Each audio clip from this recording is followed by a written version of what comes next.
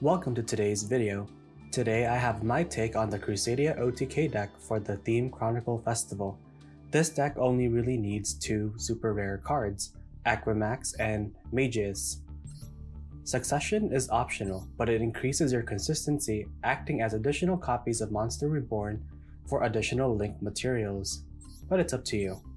The rest of the URs I have in this list are just staples that I have access to in this specific account. Based on the new player packs and solo mode, you should already have 1 Ash, 1 Duster, 1 Reborn, 1 Lightning Storm, and Imperm. You might be wondering what Acid Golem is doing here. Well, today I was opening legacy packs and I had the best set ever. If you end up with an Aquamax pointing to a Reclusia and an Arborea, you can just XZ summon the Golem for an additional 1,800 attack points. Completely unnecessary, but funny if you have one that's stored.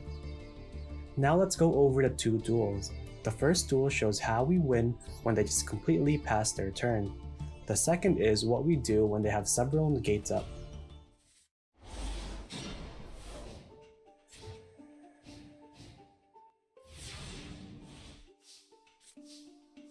So we start by normal summoning Reclusia, I link it into Magus, I special summon one Exceed, and then use it to special summon another Exceed, and then add Leonis to my hand.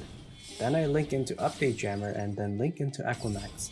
I special summon Leonis and Maximus, and then finally attack twice with Aquamax for game.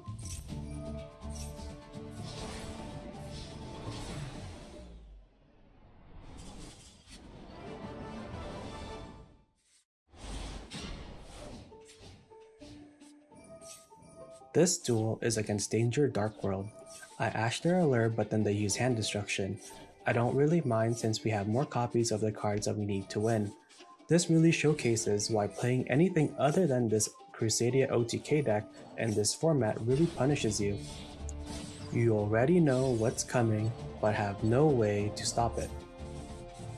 I am just speeding through their plays since in the end, it doesn't really matter and they could have just passed like the previous duelist and it would end up the same way.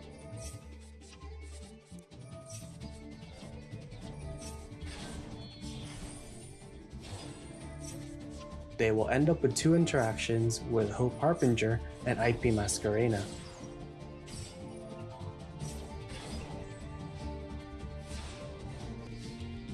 Finally, it's my turn. I just tribute away the Harbinger and place the Kaiju anywhere since they will link into Appaloosa when I Lightning Storm. I special summon Maximus and link into Magus. I attempt to use Exceed but it gets negated. I use Succession to special summon Draco into Magus's Arrow Zone. I trigger both effects adding Maximus from the grave and Leonis from the deck. They are so greedy with their negates. I link into Regulus and summon Leonis. They allow me to add power to my hand and it's already game over. I link into Aquamax and place it under BLS. Now I special summon Maximus and activate its effect to give Aquamax double damage. They attempt to negate but power makes Maximus unaffected by other cards.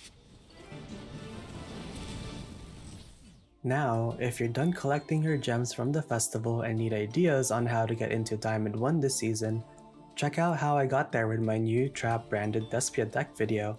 It has everything that I think you need to know about how I got a 10 and a 7 win streak speedrunning into Diamond 1.